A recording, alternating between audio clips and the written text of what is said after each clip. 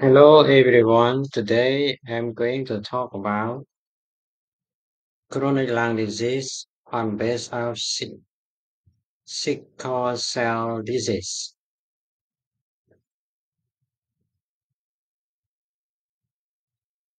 Chronic lung disease in sickle cell anemia is one of the pulmonary complications that can occur with sickle cell disease.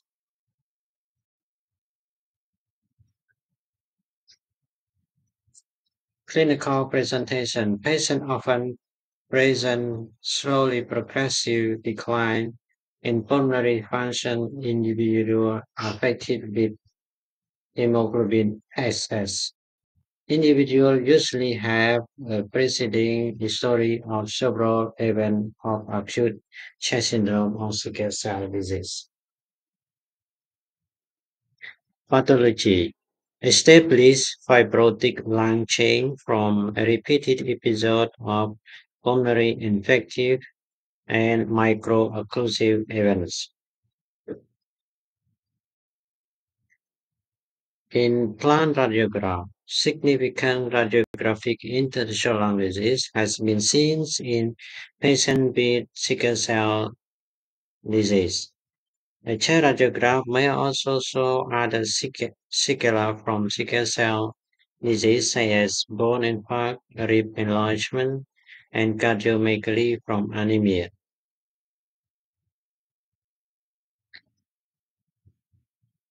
Frontal and lateral chest radiograph reveal mild alloy cardiac H-shaped vertebrae, bilateral patchy humeral head sclerosis, absent spleen shadow, calcified gallstone in the right upper quadrant abdomen, and unenlarged hepatic ciliate. No acute pulmonary pathology event.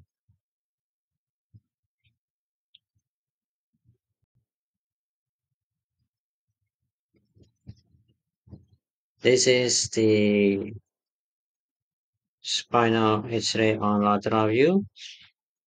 In sickle cell disease, we can see H-shaped vertebrae.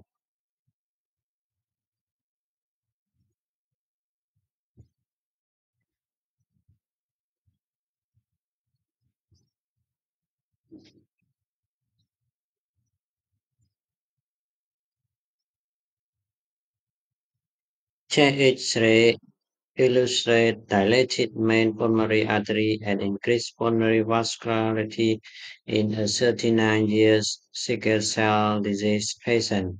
Right heart catheterization confirmed pulmonary hypertension with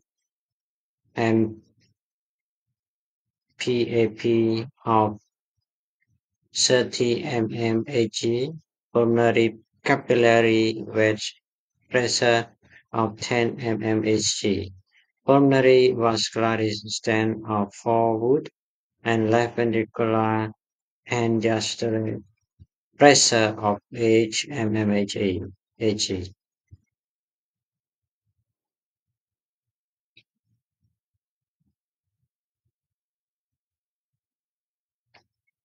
In CT finding, interstitial chain with septal thickening with opacity and traction bronchiectasis.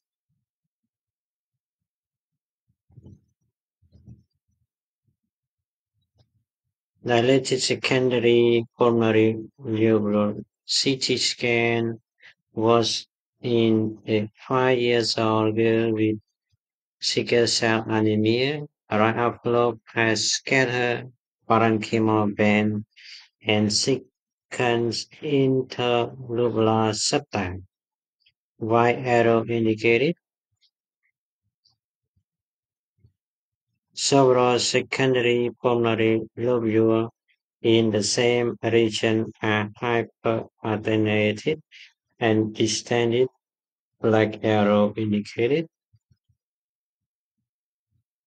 This finding is distributed to focal area of scarring, causing traction on the adjacent normal secondary lobule.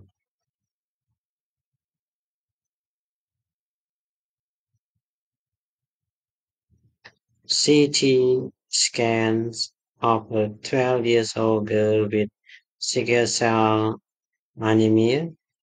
Image A in the right lower lobe are multiple hyperattenuating secondary pulmonary lobule, black arrow indicated, adjacent to second interlobular septa, white arrow indicated.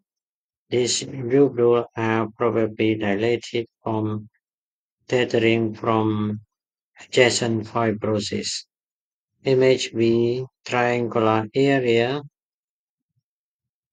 of the hyperattenuation arrowhead indicated distributed along the pleura of the middle lobe are consistent with pleural scarring. Many are continuous with second interlobular septa, arrow indicated.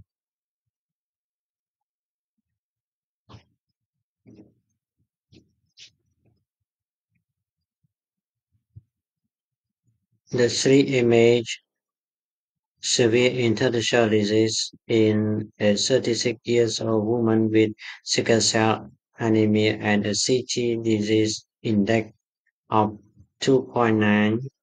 Since section CT scan obtained with the patient in the broad position so bacillar interstitial disease manifested as interlobular septal thickening, head arrow indicated, traction bronchiectasis, solid black arrow indicated, dilated secondary pulmonary lobule, open black arrow indicated, and architectural distortion. The left lobe so marked cicatricial volume loss with the major fissure displacement posteriorly, Y arrow indicated. For image mosaic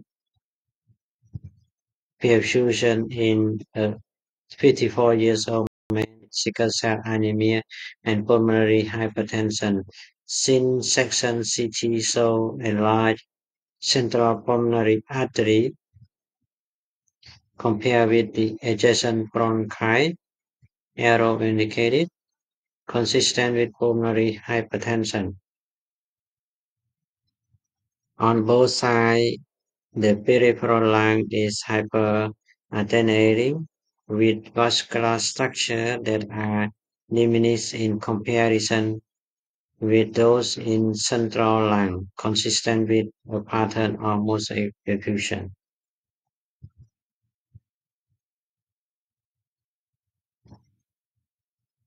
Take home message. Pulmonary involvement in a leading cause of mortality among sickle cell disease patients and can be acute or chronic.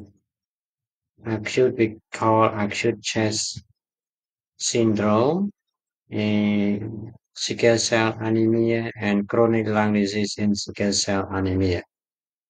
Thank you.